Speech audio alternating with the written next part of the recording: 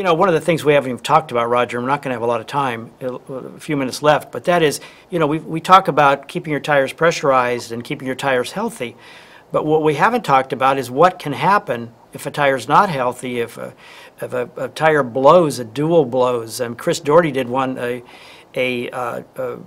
video just shortly, a couple months ago, about a tire had blown and it went up and it ripped up all the propane lines and the electric lines underneath the RV, and it caused the fire, caused the RV. So I mean, this is a tire blowout is not what you think about on your car, where you just pull over and you put on it and go your way. They can be really serious consequences on an RV, right?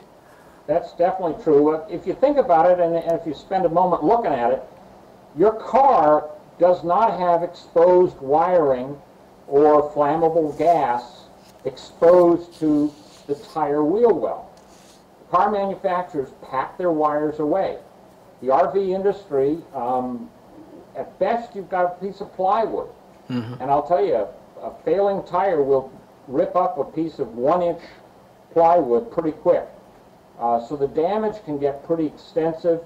Holding tanks, you know, that kind of, I mean, a tire will just shred a holding tank. Mm-hmm. Tear out your wires, as you mentioned, can loosen up, break propane lines. So there's a lot of things that can go wrong. And on the blog, one of the advantages there is I've got a number of pictures of failed tires, and I've got a couple posts where I've done an autopsy on tires that the original owner said everything was fine, I checked the inflation and it just blew up. Mm-hmm. Well, after doing the autopsy, I had the physical evidence showing that the tire had a leak, it had lost most, if not all of its air, and it melted the polyester that's in the body. That's 350 degrees Fahrenheit or higher it takes to melt the polyester in the body of the tire. Yep. The only way you can get that is running flat. That's 0 psi.